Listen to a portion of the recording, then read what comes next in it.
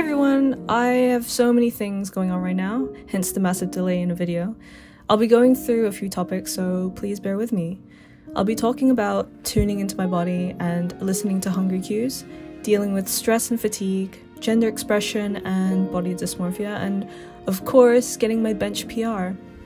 Alright, so first up, let's talk about not weighing myself. I know it sounds wild, especially in a world where everyone's obsessed with numbers on the scale, especially when you're kind of getting into weightlifting and you want to see your progress. So honestly, I found it much more freeing to just go off of how I feel lately and not be tied down to the sort of 0.5 kilogram increase, 0.5 kilogram drop in here and there. It's kind of like, you know, how do I look without clothes on, you know, judging I guess how much water weight I have, or if I am actually looking more lean, or if I'm getting more fluffy. Just kind of vibing off of that, really. Those are the things that really matter. Whether or not I look like I've gained a little weight here and there doesn't stress me out as much anymore, because I know that it takes maybe a week to just undo whatever I've done or redo wherever I've undone. So it's honestly no big deal, and I think it just feels so good to not stress about things like that anymore.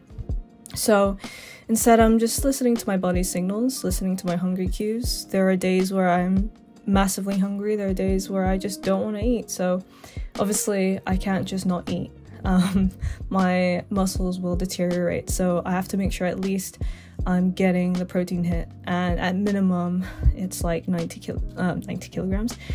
grams of protein a day at minimum. Sometimes it's lower, but I just make up for it the next day, make sure it's not low for, you know, more than 2 days in a row. It does sound simple, you know, like kind of eating when I'm hungry and stopping when I'm full, but it's a pretty big shift for me, especially when you're used to following a sort of strict diet or obsessing over every calorie. But I am getting better at that, and letting go of that and just listening to my body is such a game changer. Next, I want to talk about something that's been hitting me hard, and that's fatigue. I'm not talking about the usual I didn't get enough sleep, but that is another problem. My circadian rhythm is messed up. I'm talking about like stress, possible ADHD related fatigue, and that brain fog that just kind of won't go away. It just feels like my entire forehead, it feels like I'm underwater. It's a weird feeling. I think only if you know what that feels like, a full sort of sinus pressure, head fog, drain. Unless you know how that feels, you know what I'm talking about, if you relate, you won't know what that feels like, but it's awful, and you kind of don't want to do anything normal, like just cooking something, or like getting up to do one task in the house. It just feels too much. It's insane. So it's really been tough. It's made my daily life feel like I'm running on empty, and it's been like that for years, but it's kind of getting worse, hence why I haven't really made a video in this amount of time. It's unusual for me. I've just been prioritizing my mental health, I guess, and dealing with this fatigue. So, you know, talk about the stress, you know, the brain fog that won't go away, and also the hay fever. So summertime is not a good time for me anymore, and it hasn't been for about 3 to 4 years. Since I've gotten older, like late 20s or so, it just hit me like a ton of bricks, and it's just getting worse, to be honest. So yeah, I'm finally taking steps to figure out what's going on. I've reached out to a psychiatrist to look into a diagnosis, get some treatment options. Just need to see how much that costs first, because seriously, like pushing through this kind of fatigue every day isn't sustainable. And if you guys are dealing with similar issues, I encourage you to try and get help too. So now I want to switch gears and talk about the gym, because that's what I do. I'm at the gym all the time. Lately I've been hitting the gym more frequently, but I've been keeping my workouts a bit shorter, and it's kind of like a game changer. I've made it work for me because I get so fatigued. I'm generally so fatigued every day, so I thought shorter workouts, more frequent, would work better for me.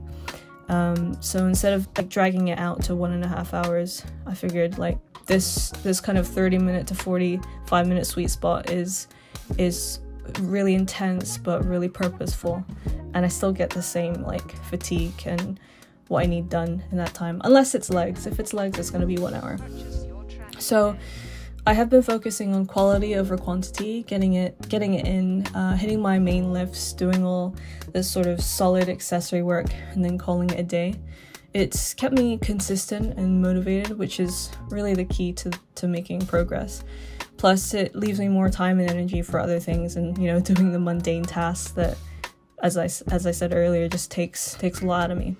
So if you are struggling to stay consistent with long workouts, maybe try some shorter sessions and just see how that goes for you. Now, I want to talk about the highlight of this video, which is celebrating my bench PR of 50 kilograms.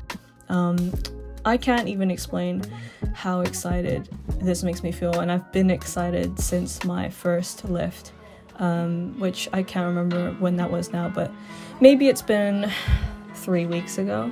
Could be even longer than that. But it took me about 1 full year just trying, and I was stuck on 48.5 kilograms or something like that, and 47.5. I just couldn't get there.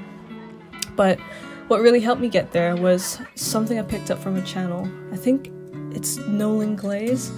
If you haven't checked them out, it's entertaining. I don't take it seriously because no offense, like, these guys need guidance. However, that being said, one of them is in their early teens, and actually I took his advice, which is insane. He's like a baby to me in terms of like my age. So I took advice from a baby, and it was a complete game changer. He talked about doing partial reps for chest, and it really helped me push past my plateau, and it helped him achieve higher, like bigger weight basically.